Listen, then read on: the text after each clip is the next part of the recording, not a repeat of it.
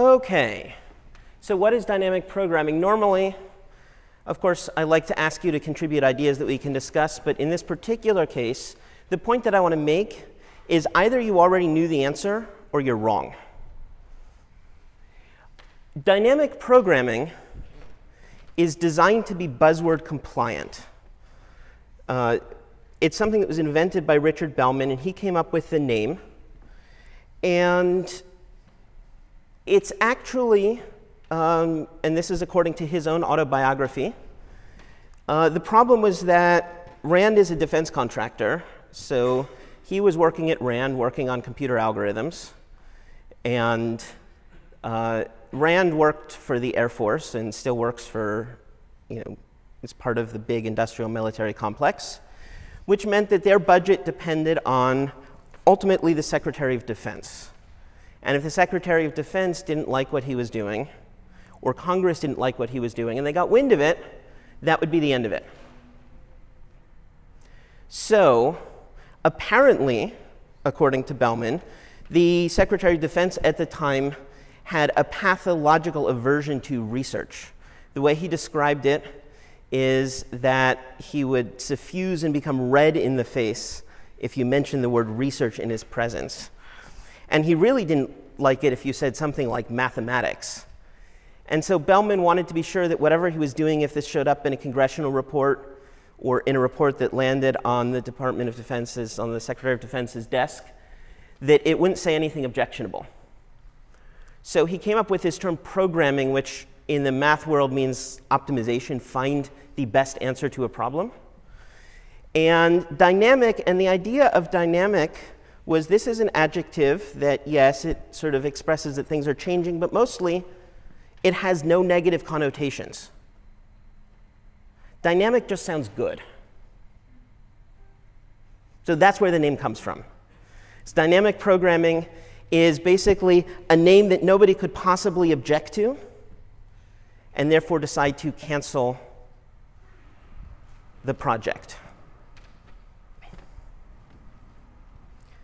There is a term that is much more descriptive of what's going on, which is a lookup table. So what dynamic programming really is when it comes down to it is it's a way of looking at certain kinds of problems. With linked data structures, linked lists, tries, hash tables, all of these sort of fall into a category of data structure that you use when you've got data and you want to map the connections between them. And so there's a whole category of different data structures that involve using pointers to map the connections between things.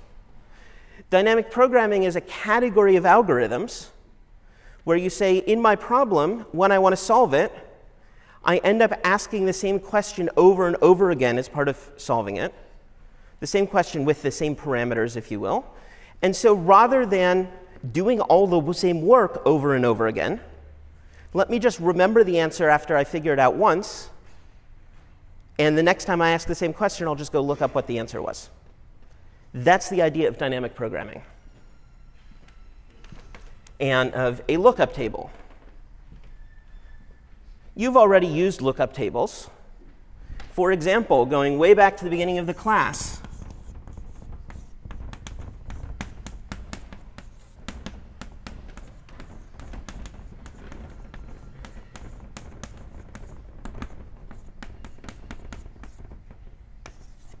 here's a for loop. For I equals 0, I less than stir lane of some string variable that I've called stir. I plus plus. This is a loop that will loop through every character of the string stir one by one. But the problem is every time you go through the loop, you recalculate the length of the string. And calculating the length of the string in C takes some time because you have to walk down the whole string until you reach that null character at the end. So going all the way back again to the beginning of the class, remember we talked about it would be better from a performance perspective not to keep recalculating the length of the string. Instead, why not say something like int length equals stir lane stir, and save that value to a variable.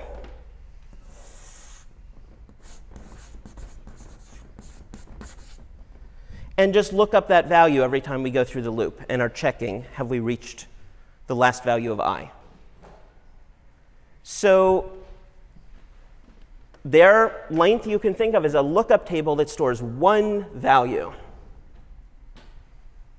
There's already an example that you've seen. We're just going to go to lookup tables that store the answer to more than one thing. And so I'm going to go through today a few different examples of problems that you can solve using dynamic programming. So these are problems where you can break them down in a way that you keep asking the same question over and over again, and just look up the answer in a table or an array. And the first such problem I want to talk about is rod cutting. Now, the idea of this is I have a rod of something valuable. So maybe it's a Tootsie Roll or plutonium. There's a wide range of things that come as sort of like a long cylinder. And you want to chop it up into shorter pieces to sell. And what you know is that different length pieces, different length rods, sell for different amounts. And the question is, how should I cut this long thing up into smaller pieces to maximize the money that I can sell it for? So if I know, for example, that a rod that's 1 inch long sells for $1, and a rod that's 2 inches long turns out to be a lot more valuable, I can sell that for $5. And one that's 3 inches long I can sell for $8. Now, there's a lot more demand for things that are 3 inches long than things that are 4 inches long. So if it's 4 inches long, I can sell it for $9, which is a little more, but not a lot more. And then comes the question, I've got a rod of length 10. How should I chop it down into 1s and 2s and 3s and 4s to maximize the profit? And there's different ways I could do this. I could chop it into 10 little 1-inch rods and sell each one for $1, and I've made $10. I could chop it into 5 2-inch rods, and it would get 5 times 5 is $25. That's a lot more money. So being the unabashed capitalist that I am, that's what I'm likely to do.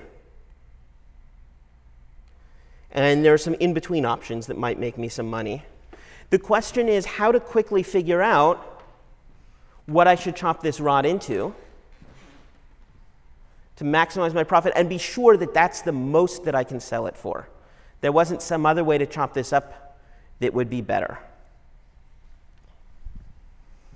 And one way to think about the problem is, if I've got a rod that's 10 inches long and I can chop it sort of once an inch, there are 1, 2, 3, 4, 5, 6, 7, 8, 9 possible places I could cut the rod.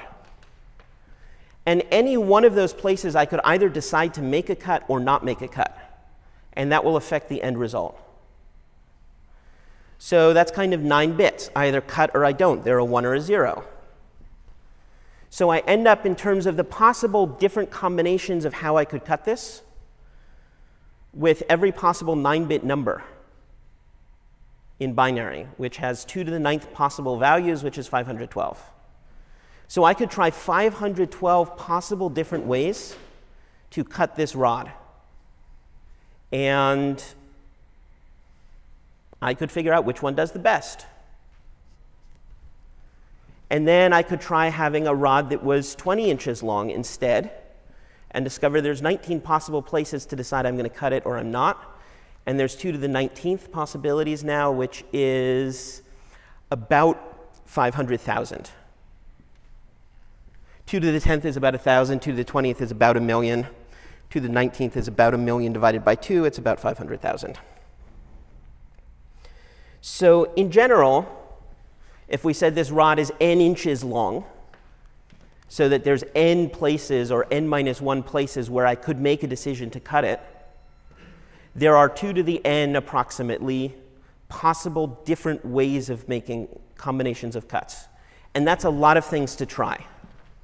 At the same time, you can sort of see that splitting it into rods of 1, 1, 5, 5, and 9 inches long. This is not the only combination of cuts that would give me that. There are other combinations that would also give me 2 1s, 2 5s, and a 4-inch long. 2 1s, 2 2s, and a 4. Right? I could do a 4 and then 2 2s and then 2 1s. I'd get the same value out of it. So a lot of the possible ways that we could cut, they would give the same result in terms of the value. And so maybe I want to reorganize the problem where I don't have to try everything, because I realize a lot of times I'm just recalculating the same thing. And one way to do that, and this is where this concept of dynamic programming or a lookup table comes in, is to say, let me decide first where to cut, where the leftmost cut will be. So instead of deciding, am I going to cut at 1 inch or not, am I going to cut at 2 inches or not, am I going to cut at 3 inches or not, I'm going to decide what's the first place that I'm going to cut. That could be at 1 inches or 2 inches or 3 inches or 4 inches or 5 inches or 6 or 7 or 8 or 9 inches, or I could decide I'm not going to cut at all. I'm just going to leave the rod whole. So with this rod of length 10, there's 10 possible places to make the first cut. And the thing that I'm going to decide is that splits the rod into 2. The part on the left, I'm not going to cut again. I'm not going to recut this 2 part or the 3 part. I'm making that decision. This is the first piece that I'm going to sell. So the total value that I can get will be whatever I can sell the piece on the left for, like 1 or 5 or 8 or 9, plus whatever I can get for the right part if I chop it into smaller pieces the best possible way. So the part on the left I won't cut again. I can just look up what is the value of a rod of this length in the table. But I also need to figure out for the part on the right, what is the best way to cut this up?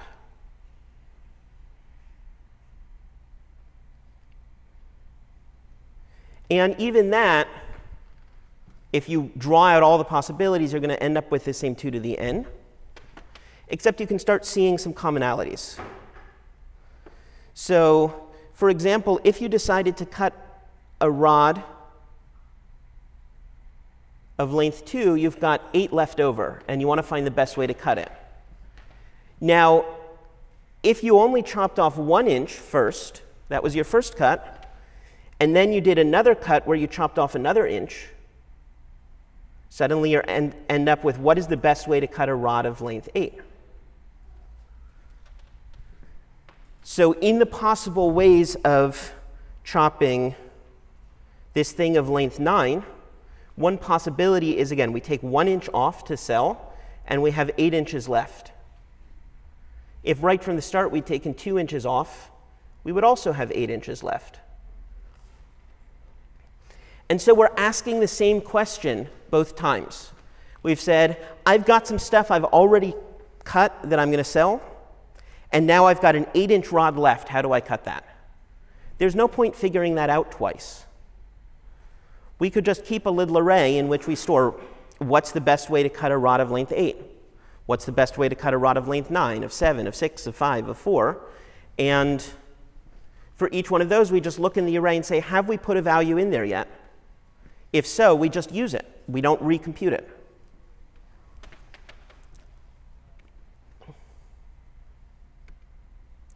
And the result is, if you start looking at it, we've got 10 choices for our first cut.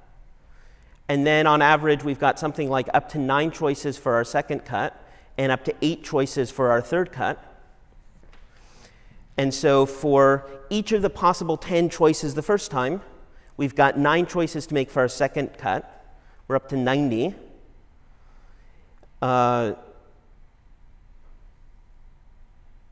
But this would get us exponential. The problem is a lot of these cuts end up being the same.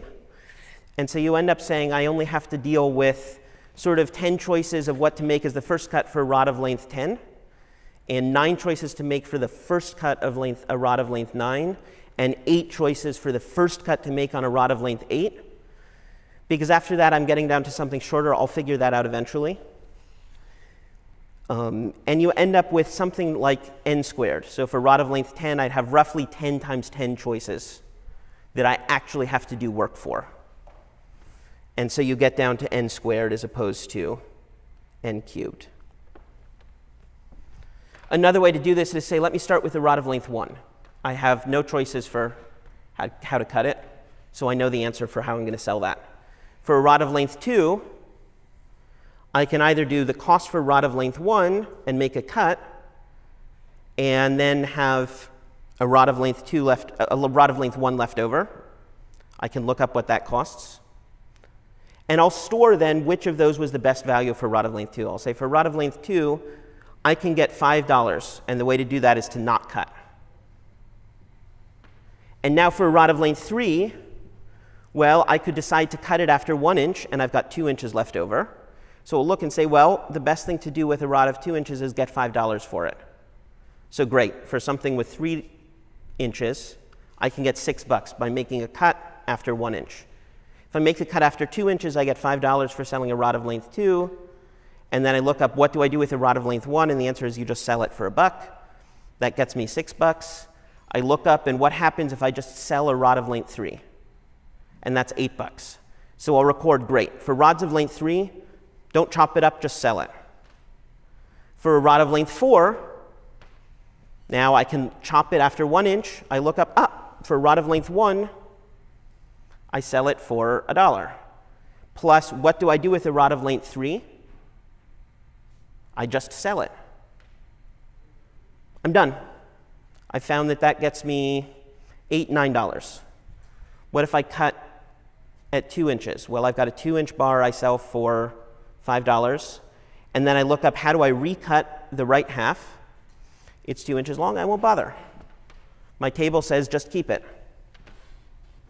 And after I've tested all of those, I know that cutting 4 into 2 and 2 is going to be the best thing to do. So what's going to happen is, as you build this up, eventually you get to where you're dealing with your rod of length 10. For every cut that you make, you can just look up. The left half you know you're going to sell as a single thing. The right half, you can look up in a table and say, what's the maximum value I can get for this? And the table will say you can get this many dollars, and here's where you make the first cut. And then you've got a shorter piece left over, and you can look up where to make the next cut.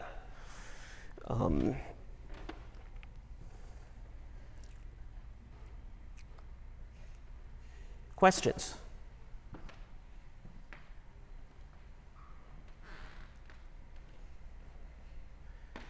So I'm going to move on to some other examples. And the next one I'm going to go through fairly quickly. And the one after that I'm going to go into in more detail even than I did the rod cutting. And we'll draw out that table filling in some of the values. If you remember to networking last week, we've got all sorts of computers that are connected together. For instance, my computer, at least when I'm in my office, is probably hooked up through a department-wide server, or maybe just through Yale's university server. And Natalie also has a computer that's connected, and because our offices are close, they may actually have a connection directly to each other. Now, David and Doug up in the CS50 office at Harvard, their computers may also be directly connected to each other, so they can send messages back and forth directly. And they're also connected to Harvard's server. But if I want to send a message to David, I will need, and that might be an HTTP request, for example, if he's running a web server on his computer. I'm going to need to find a way to hop from computer to computer. I can't talk directly to David's computer because there's no wire running between them. So I need to find some computer where I say, I've got a message for David. Do you know how to deliver that? And it will say, yeah, I can do that for you. And then it will pass it on to some other computer saying, this is for David. And it keeps getting passed from server to server until it gets to one that is actually connected to David's computer. And the problem of how to find who to pass that message to is called routing. And it's one of the problems in networking, and it's particularly difficult because networking you have to deal with other people. When you're just writing a program of your own on your laptop, if something goes wrong, it was probably your fault, and you can probably fix it. If you're talking about a network, it could be that somebody turned off the light somewhere else or unplugged their computer without warning. That's completely out of your control, but you still have to deal with it. And so how you get from my computer to David's computer is something that you have to keep track of and may keep changing. And to get there,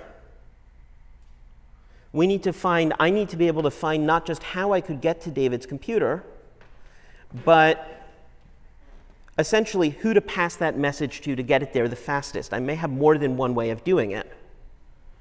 And one way to do it is going to be pretty fast, and the other way is going to go through China and Sierra Leone and a congested undersea cable to Africa, which has very poor internet links, and it will take a long time for the message to get to David. Unless, of course, somebody from MIT went and found the cable that connects Harvard to Yale and snipped it just for fun. In which case, I might be stuck taking the longer route for a while because something broke outside of my control. And the question I want to talk about today is how do you figure out who to pass that message to? And this is another place where dynamic programming turns out to be really helpful. So the idea is, it's not just that I need to know how to get to David's computer. I need to know how to get to everywhere on the internet. And everywhere else on the internet also needs to know how to get to everywhere on the internet. Everybody is trying to solve this problem of how do I find the quickest way to get to any other computer. And to start out, I just plugged in. I don't even know who I'm connected to, let alone who else is out there. So the process is, rather than me trying to go snooping and exploring the entire internet, and by the time I'm done, somebody will have unplugged their computer and the process will need to change, I want to try and make sure that we are all doing this work together and sharing as much information as possible. So what I will do is I will just broadcast a message to all of my neighbors saying, haha, I'm here, I'm Benedict. And now Natalie will know, and Yale server will know, aha, Benedict's computer is connected directly to us. So if we need to get a message to Benedict, we can just give it to him. Now at the same time, everybody else is going to do that. So I'll get a message from Natalie saying, haha, here I am. And I'll get one from Yale saying, haha, here I am. And now I know that I'm connected directly to Natalie and Yale. This is what we call being one hop away. So if I need to send a message, it needs to make one hop, just like an airplane makes one hop from city to city, to get to the next computer. And as far as I know, that's all there is in the world. But everybody's just done this. So now everybody knows all of the computers that they're adjacent to. The next thing is we can all send that information around and say, here I am, and oh, by the way, here's everybody that I'm connected to. So if you give me a message for any of those people, I'm saying anybody who passes a message to me that needs to go to Natalie, I can get it to her in one hop. So then you can figure out how many hops it takes you, one more hop than that, if you pass the message to me. So after we share that, we can update our lists. And what will happen is Yale server has learned from me, I can get a message to Natalie for you. Just give it to me, and in one hop, I'll get it to Natalie. And Yale server says, yeah, but I can just give it to Natalie myself, so why bother doing that, right? So Yale server will keep in its list, I just found a way to get to Natalie in 2 hops. I don't care. I can get there in 1 hop by just giving it straight to Natalie. However, I will have learned that Yale can reach Quest server in 1 hop.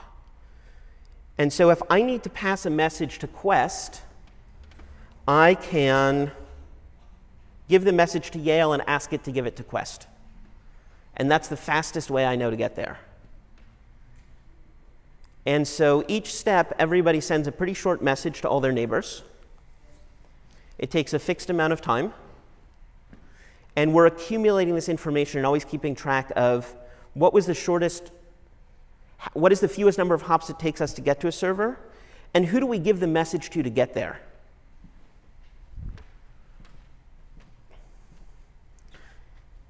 And as long as I give the message to Yale, Yale can worry about how it gets to Quest. It's just promised me it takes 1 hop. If I do this again, now it turns out I can get to Google in 3 hops. I can get to Harvard in 3 hops.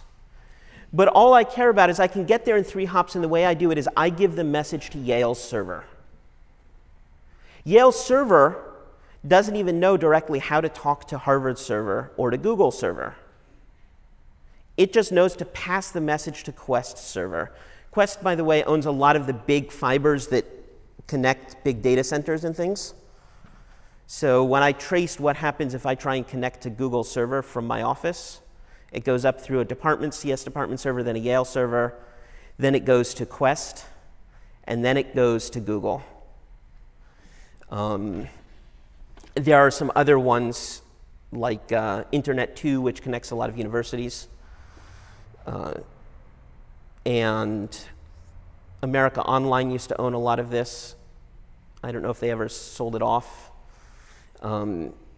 There's a few companies that own most of those cables.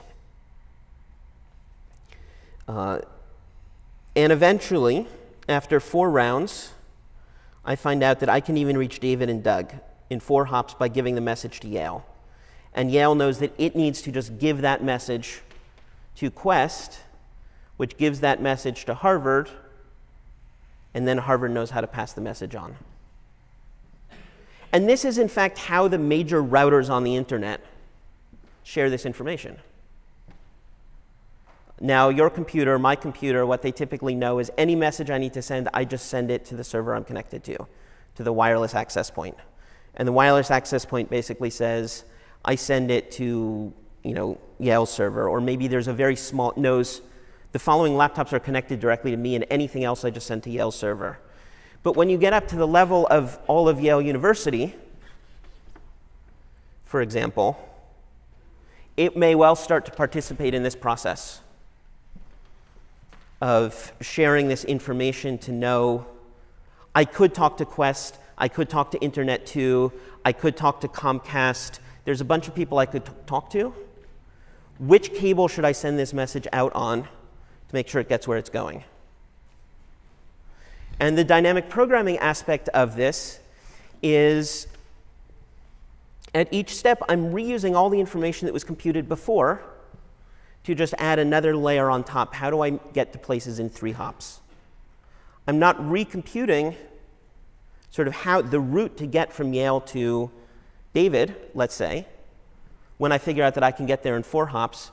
I'm just using the information that I know that the Yale server can do it. And so that reduces the amount of actual work that I have to do.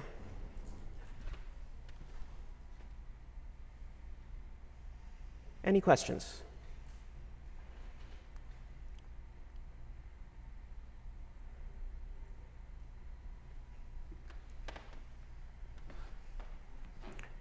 Now, the third category of algorithm that I want to talk about, and I'm going to talk about this one in a little more detail, and I'm going to talk about a few different applications of exactly the same algorithm. So not just of dynamic programming, but of this specific algorithm, of different problems that it can solve.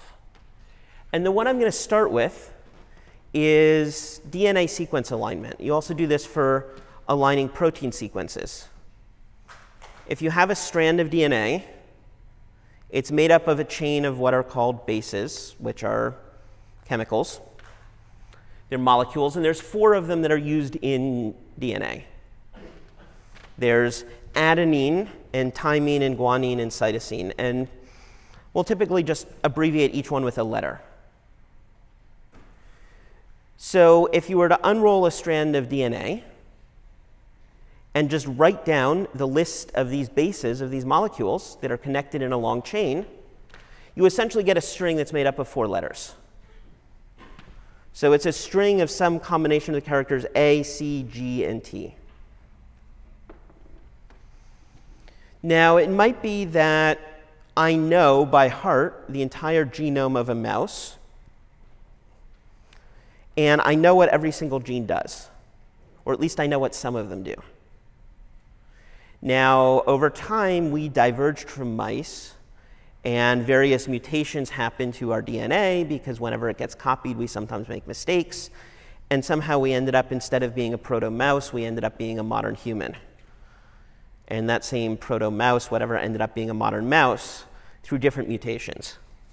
So if I start sequencing my DNA, I might find a strip of it that corresponds to a particular gene.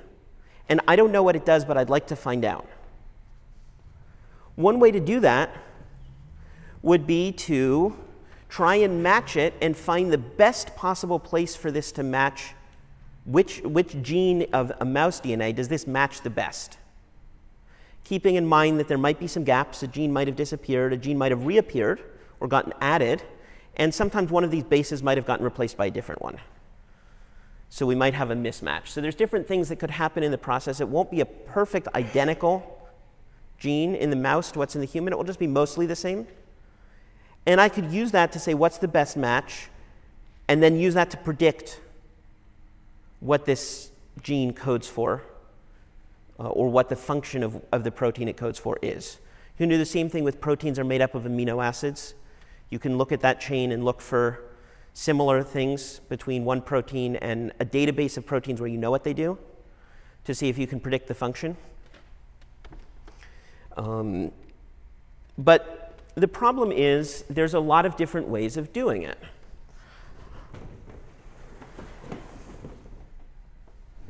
So let me write these on the board. We've got AAC, AGT, TACC. Now, let me try and come up with the worst possible match that I can.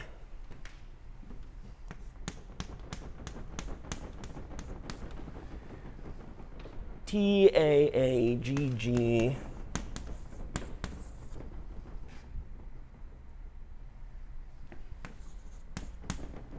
TCA.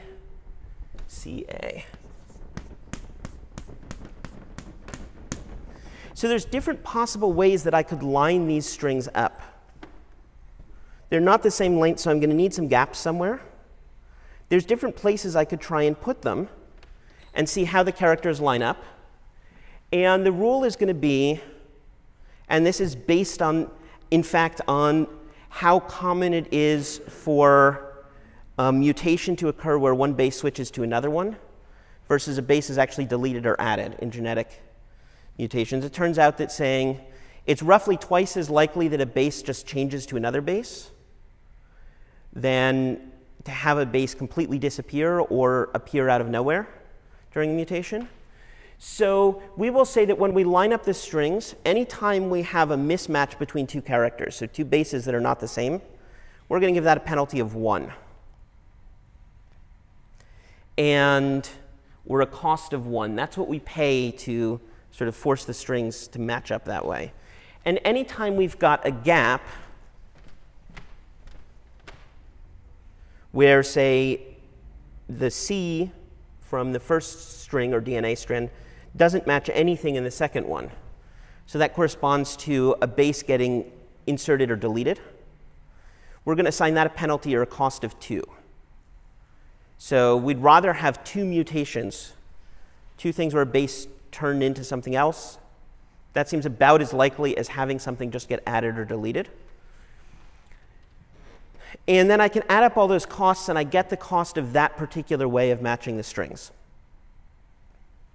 And I'm looking for the way to do this with the lowest cost possible match.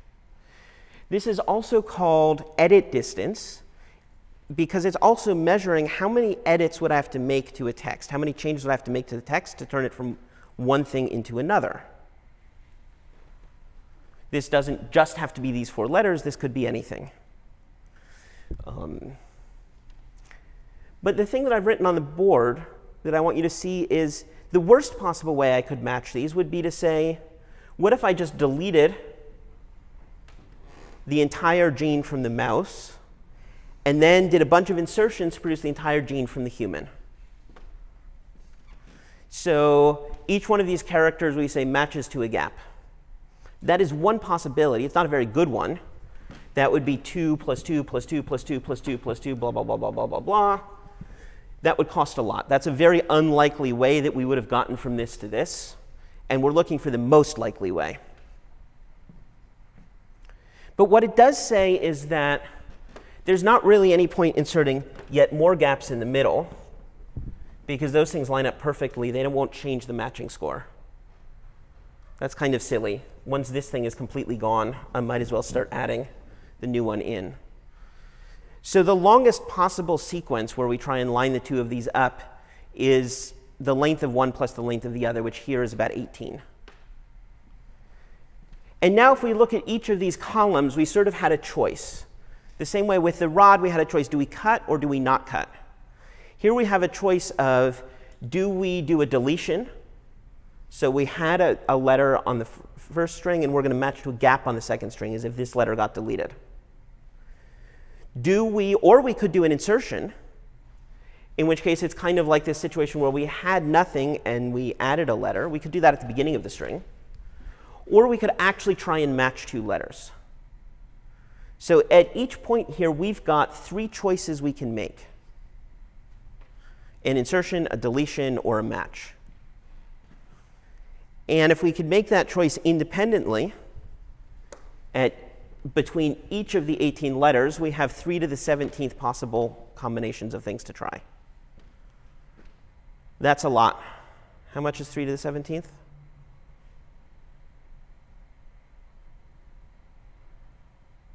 Nobody knows this off the top of your head? OK, the technical term is a lot. That's a number. It's defined as 3 to the 17th. So again, we don't want to try everything. And we really want to do this. Computational biologists really want to figure out, look through a database of genes or of proteins, and try and match something to figure out what it might do. Which parts of the genome that we just sequenced, or the DNA strand that we just sequenced, are worth zeroing in on and doing more studies on, because they might code for something important. It turns out that we like to do this also on occasion, or at least we do it, when we want to look at 2 people's submissions and see how similar they are. So fundamentally, cheat checkers do this. They want to quickly compute how many changes would I have to make to one student's program to turn it into another student's program. And once we've computed all of that, we want to look and find the ones where, for most people, maybe it took 1,000 edits. But here we've got a pair where it only took 2.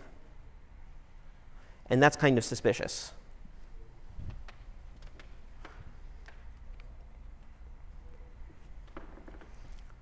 So I'm going to sort of rephrase the problem.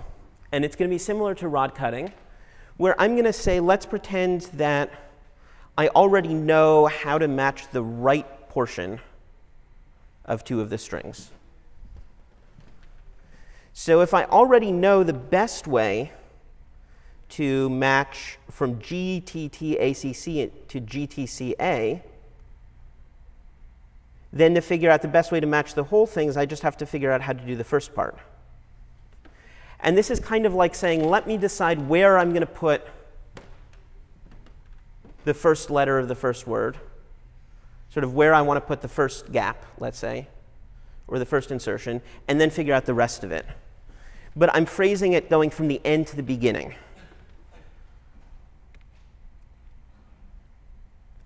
And I'm phrasing it going to the end to the beginning, kind of like I've shown here, just because when we actually compute the table, that's going to end up putting the answer in a more logical place. So we can kind of say at the last position in this match, are we going to have an insertion? Are we going to have a deletion? Or are we going to try and match two characters? And that gives us three possibilities. And each one has a cost. And so whatever the best way to line up these two strings is, the last thing that happens is going to be one of these three things. Those are the only three possible ways for the last for the last part of the match to happen. It has to be an insertion, a deletion, or a match because they're the only options.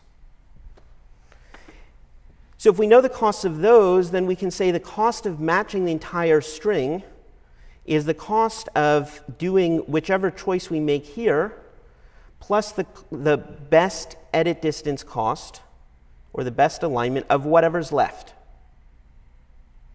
which is slightly different in each of these three cases. Except that if, for instance, we do a deletion, and then for this choice where we've got TAA, GG, TCA at the bottom, the next time around we try to do an insertion and then the best of whatever's left, we would have AACAG, TTACC matching to TAA, GG, TC. Go figure that out. And then we would have insert A and then delete C. Sorry, we would end up with these two strings. But instead of having to try to match C to A, we would have modeled one insertion and one deletion. We'd have the same thing left here.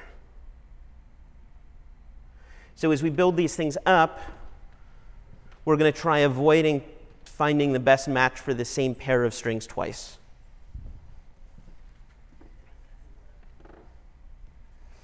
And realistically, what's going to happen is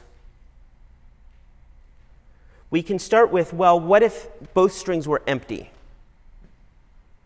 Then they match perfectly. No problem. What happens if at the end I would like to have the string C, or the character C, be deleted? So I would like to do some sort of match here.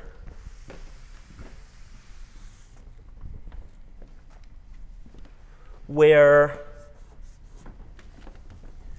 the very last thing that happens is C is deleted. And the rest of that TAA blah, blah, blah, blah is somewhere over here. But I'll worry about where later. So in that case, we'd have a cost of 2. And when we were done, we would have used up this character C because we deleted it. And so what we're left with after that is what is in the corresponding right, the cell to the right in the table, which is the cost of matching nothing to nothing. Similarly, if we said the last thing that we want to have in the table is CC, matching to nothing, the cost of that is 2 for the deletion of C, plus the cost of matching nothing, C to nothing, which was this cell in the table. So we have 2 plus the cost of 2 that's right here is 4.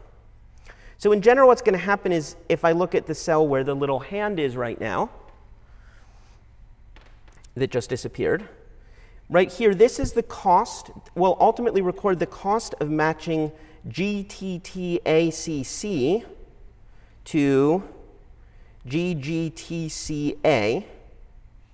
And it will say, in order to get the best match between these, so the smallest edit distance, if you will, here's what the total cost will be. And it will tell you, should you try and match those two G's to each other, or should you do it should you have a deletion or an insertion? That's what's going to be stored in this cell of the table. And ultimately, that means in entry 0, 0 of your array at the beginning of the table, will tell you the cost of matching AACAGTTACC to TAAGGTCA. will tell you what the total cost is, and it will tell you whether you should start with an insertion, a deletion, or a match. And depending on which one, that's going to use up characters from one or both of the strings, which will move you to a new cell in the table that will tell you what to do next. So once it's primed, I can say, well, at the end, if I just look at the end of each string, I have to match the letter C to the letter A. And what is the best way to do that? Well, I've got three options. One option is I could delete the C. Oh, there's an error here. This should read I plus 1. So I could say, let me go over to cost I plus 1. So I've used up the C, but I'm going to stay in, sorry, I plus 1 is this row, but I'm going to stay in column J. So I'm going to come down to here, which says I've used up the A. So this A right here got matched to a gap, which is like a deletion. Sorry, an insertion.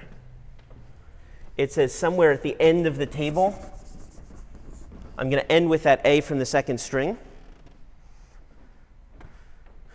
And, oh, I still have the C floating around.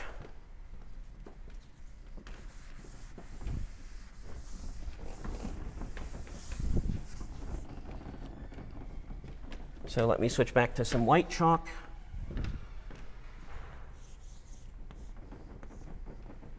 But left over, we still have a C here, because we were trying to match A to C.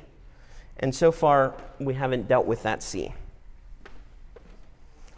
So we would have the cost of matching A to a gap, which is 2, plus whatever the cost of matching C to nothing is, which is 2. Or we could say, what if instead of doing that, we did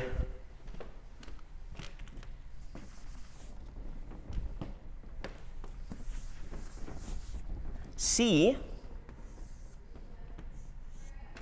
and we'll delete C as opposed to inserting A. But it means we still have an A floating around here that we haven't used yet. That was an alternative way of matching C and A. So then we have a cost of 2 because we're doing a deletion. Plus, we have left over the cost from the cell to the right in the table of matching the string A to nothing. So that would be a cost of 4. Or we could try and match C and A.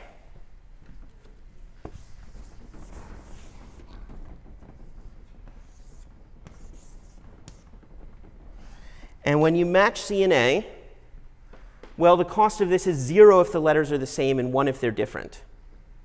So in this case, it's 1 because C and A are not the same letter.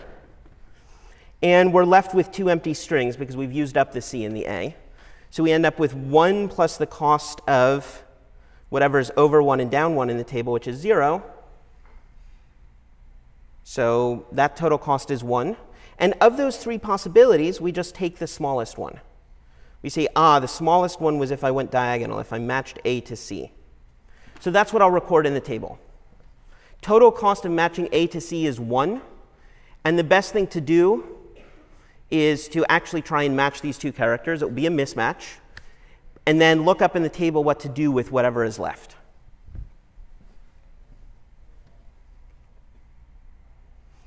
And now I could say, well, what about matching the string CC to A? I can do the same question. I could say I could start by matching the letter C and the letter A. And now I've got a C left over. I could delete the first C, and now I've got an A and a C left over. That would be going this way. Sorry, if I match both of them, I'd have a C left over. If I just first start with a C and do a deletion, I end up with a C and A left over. If the first thing I do is insert the A, I've got a CC left over. So each one of those, I've got a penalty of 2 to go right, 2 to go down, 1 to go diagonal that I add to whatever's in that table. I discovered that if I try and match A to C, I pay a penalty of 1, and I've got a C left over that I have to delete. So there's a total cost of 3. And that was as good an option as I had, so that's what I filled into the table. And then I can try and figure out for the string ACC to A. And just work backwards through this table and up the rows until it's all filled in.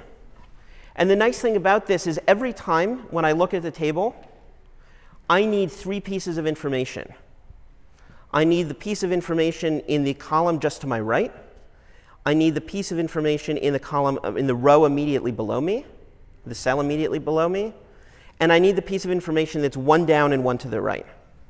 And because I'm working backwards through the table, it's nice and easy because the data is already there.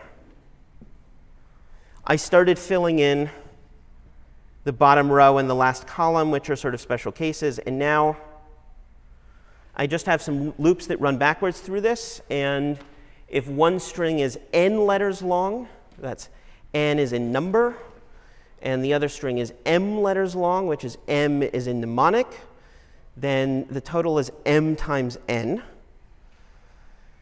And I see Doug smiling at mnemonic. I have to attribute that particular joke to Professor Mitzenmacher from Harvard, as reported to me by my roommate, because I wasn't actually in the class where he made the joke. But I liked it. So you can fill up the table, and now instead of having 3 to the n, essentially, things that you had to try, you only have n squared. So 18 letters. 18 squared is a little less than 20 squared, and 20 squared is 400. So we've got, at the most about 400, but in this case, it's not even n plus m squared. It's really just n squared. It's really like 10 squared. It's like 100. So we've got roughly 100 different steps to find the answer. If we tried everything, we'd be doing the same work over and over and over again, and we do more like 3 to the 20th, which again is a really big number. 2 to the 20th is 1,000,000. And 2 to the 3rd is like, or 3 is like 2 to the 1.2 or something. Let's say, so it's roughly 1,000,000 to the 1.2. It's about 130 million, there you go. I knew we had an idiot savant in the room somewhere.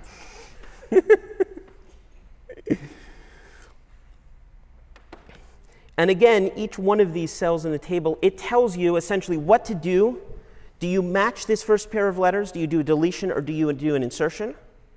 And from that, you can figure out how much of each of the strings is left.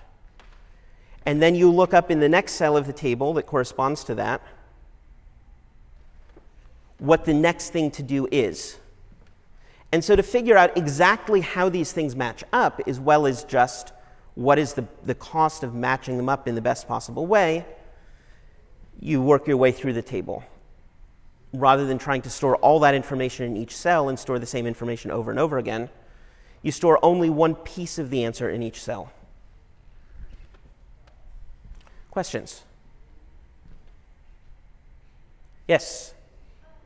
In the runtime, it says there's O, M, N. Is the M a constant, or is it another, what is that? That doesn't vary. Right. So in this running time where it says O, M, N, what does that mean? What we're saying is we've got 2 different strings. One of them is n characters long. The other one is m characters long. So in terms of the function of the input, we're just being slightly more precise in saying we've got 2 words that are each n letters long. And then it's sort of n squared. Saying maybe they're very different lengths, and so we can be a little more precise as to how many steps they take. But the key thing there is you see one thing times another, so that's kind of like something squared. As you think about, as these strings get longer and longer, how much work is this? So this is not too bad. And it's really actually pretty feasible to do this for DNA sequences that might be a few hundred base pairs long. It's feasible to do this for a source file from homework for cheat checking is, maybe a few thousand characters. No big deal, even though we've got 1,000 students And we've got all the past submissions, so we've got 10,000 submissions. So we've got roughly 1 million pairs of files, something like that. That's not a big deal for a computer. And each one of those takes somewhere like 1 million steps, because you've got 1,000 characters times 1,000 characters. We can manage that. Other questions? Yes? So do you have to do brute force to fill up the table initially? That depends on how you define brute force. You do have to fill up all the cells of the table, because in order to find the answer at the top left, even though you're ultimately only going to use the value from one of these three, you need to look at all three values, the one to the right, and the two below. So in order to find the final answer, you have to have filled up the whole table.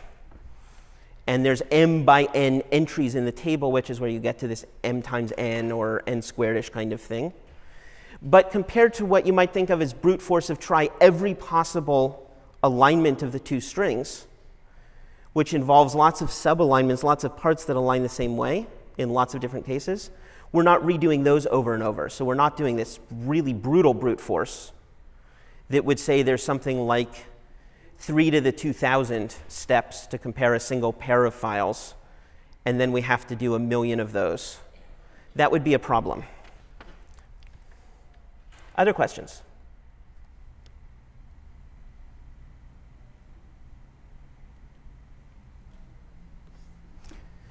So I've sort of folded two applications into one right there with edit distance. One is sort of this computational biology, where you treat a DNA strand or a protein sequence as a string. And the other was some sort of fancy file comparison you might use for search and replace. You might use this for spell checking to figure out the best word in the dictionary. Not just is the word there, but of the words that are in the dictionary, which one is most likely what I meant to type, based on some model of how frequent different kinds of errors are. And you could compute the edit distance to every word in the dictionary to propose a list of suggestions. But there's another application that I want to talk about, which is image stitching. This is what happens when you take out your cell phone and you build a panoramic image. So you sweep the camera around, and it's going to take a video, or it might just end up taking a series of pictures every second or two. And then it stitches them together into one big image. And there's a few parts to that process. One part is each of the pictures that got taken, figuring out how your camera moved between each one. So it can sort of transform the images as if to where they overlap in just the right places. But even then, they won't line up perfectly, because maybe somebody's walking around in the scene, or it turns out that if you're actually walking along with your camera like this, as opposed to just rotating around, you get a parallax effect where things that are closer to you appear to be moving faster than things that are further away. So right now I see part of the middle chair, the right-hand side of it to me, is hidden behind a tripod. But if I walk over here, that's come into view, and the left side of the seat is hidden behind the tripod. So within that panorama, it maybe there's no perfect way to line up the images, because there's different information visible even in the overlapping areas. And to resolve that problem, the key is, once you figure out how the two images overlap, you want to figure out and take part of that overlapping area from one image and part of it from the other image. So there's a seam between the two, and a seam is just a connected line of pixels. And everything on one side comes from image A, everything on the other side comes from image B. And the question is, where should that seam go? Now, that seam should go, ideally, somewhere where we won't notice it. So let's switch from one image to the other at a place where they are really similar, and somewhere where I'm seeing the parallax from the tripod moving, or somebody was walking along in the scene I try and make this seam where I connect the two images go around that. So it's not picking up sort of a jump where the two images were actually different. Well, the simplest way to do that is to look at a pair of this overlapping rectangle and say, let's draw the seam where pixels are really similar. And I could do that by looking, for instance, at the difference in the pixel color between the two. In this case, it's nice and easy because the images are black and white right here. So I just take the difference in intensity, which is a number between 0 and 255. And I'll get a different number that's between 255 and negative 255, because I might subtract white from black. I take the absolute value of that. If that's 0, it means that pixel was the same color in both images. If it's really big, it means the colors were really different. And now, I could say the cost of a seam going through a particular pixel is that difference in values between the image pixels, the difference in intensity. And so for the total seam, I want to figure out from there, should I go right? Should I go down? And should I go down into the right? Which I can do by looking up in the table the cost of a seam passing through the pixel to the right, or the pixel down into the right, or the pixel to the left. Here's the table.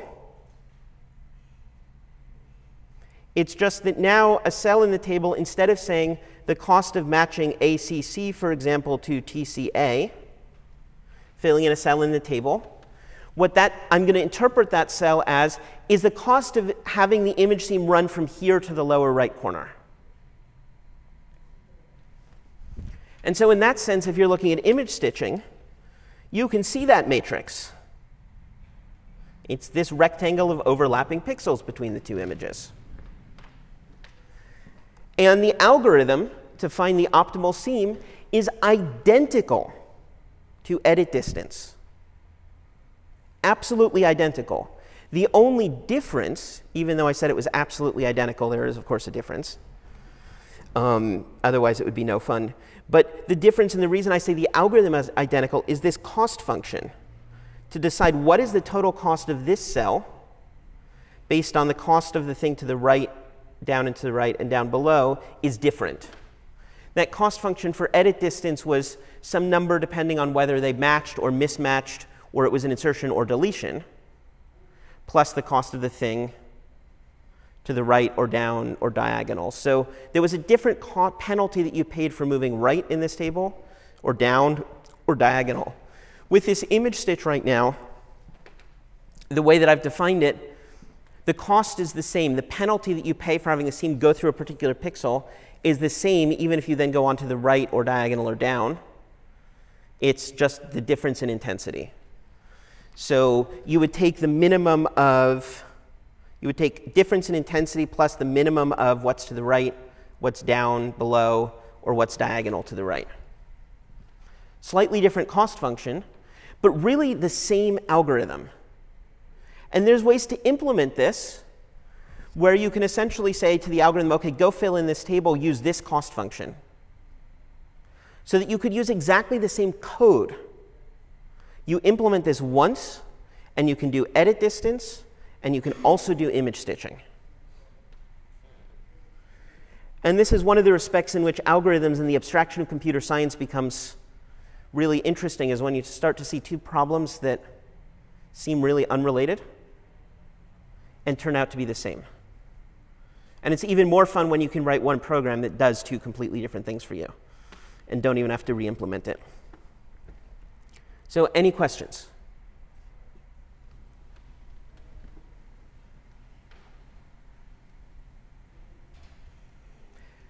I'm going to end then with a demo of one more algorithm that uses dynamic programming. And you can find various demos of this on the web. This is just one of them, called seam carving. This is very similar to image stitching,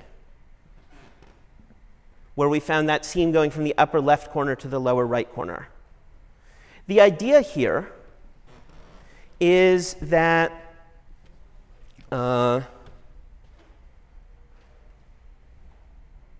we want to resize the image on the right. And you did this in pset 3. You resized images, or pset 4, excuse me. You resized images, and if you made them narrower, they got kind of squashed. And if you made them wider, they got kind of stretched. And everything looked wrong. Wouldn't it be nice if we could resize the image, but have it still look normal? So the idea of the seam carving algorithm is essentially to resize the image. Instead of scaling every pixel to be a little narrower than it was before, let's just take a row of pixels and delete it. And so we might take this row right here, or this column of pixels, and delete it, and maybe nobody would notice. The problem is you can only do this so many times in an image before somebody notices, because you get some sort of jump where you deleted useful information. And one of the reasons for that is that, for example, in this column right here, in the water you could get away with deleting a pixel. In the sky you could get away with deleting a pixel. But in the balloon you better not delete a pixel, because that will be really obvious. The balloon will start to look really funny really fast. So instead of finding a straight line of pixels to delete, let's find a wiggly line. We're still deleting 1 pixel from every row, so every row will end up being 1 pixel smaller than it was before, which means the image will still be rectangular.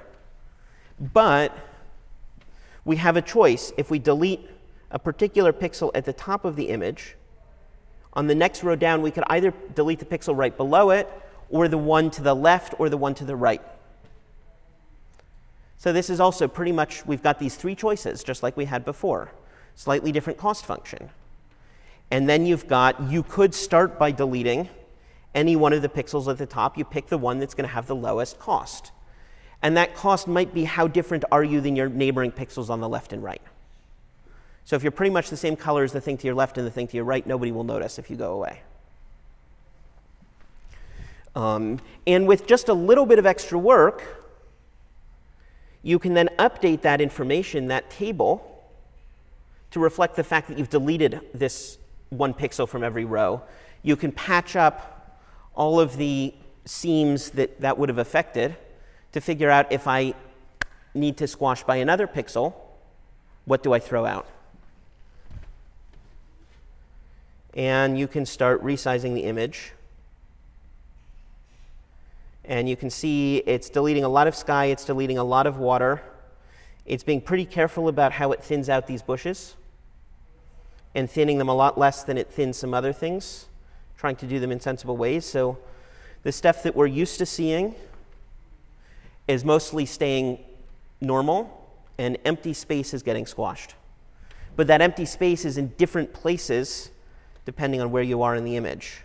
And down here, for example, we don't have a lot of empty space. It's hard to delete grass without you knowing it, because you're going to get half a blade of grass and it's going to look funny.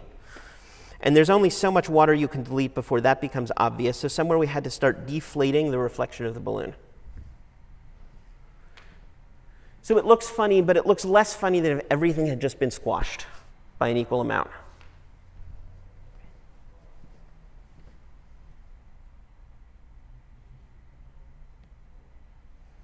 And as long as you save the information about what you were deleting, you can re-expand it. So you see, even if we squashed a whole bunch, this balloon is still whole. Because it's so easy to delete pixels in the sky and still have the sky look good, that there's no need to shrink the balloon. The reflection of the balloon, that got harder because we're balancing it off, with deleting stuff in the grass. So it takes just a little bit of work beyond that image seam and edit distance problem to do this seam carving. And it takes just a little bit more work to be able to resize both horizontally and vertically, which is pretty cool. And this is something that was published at the ACM SIGGRAPH conference, which is a giant computer graphics conference every August, about 10 years ago, I want to say. I can tell you the exact date by looking for the reference, 2007. So yes, 10 years ago. And it's actually a pretty short paper. And it's really easy to understand because it's a pretty simple algorithm. And it's a really cool idea. And so it's one of these rare papers that you can sit down and read and understand. You can go to the talk and understand. And you can go home afterwards. And if you've got a little bit of a background in computer science, and particularly in computer graphics, you can understand this. And you can just sit down, and in an hour you can implement it. And so you get these web demos that popped up. Photoshop can do this. And it started appearing all over the place really fast because it was a really good idea. It works surprisingly well. And it does that through this dynamic programming. Let's not recompute information about how to get from some particular point, how to delete a seam from there down to the bottom. It doesn't recompute that for every possibility. It just sort of figures out, well, from here the best thing to do would be to go down, or the best thing to do would be to go down and left. And that pixel worries about how to go on from there. Any questions?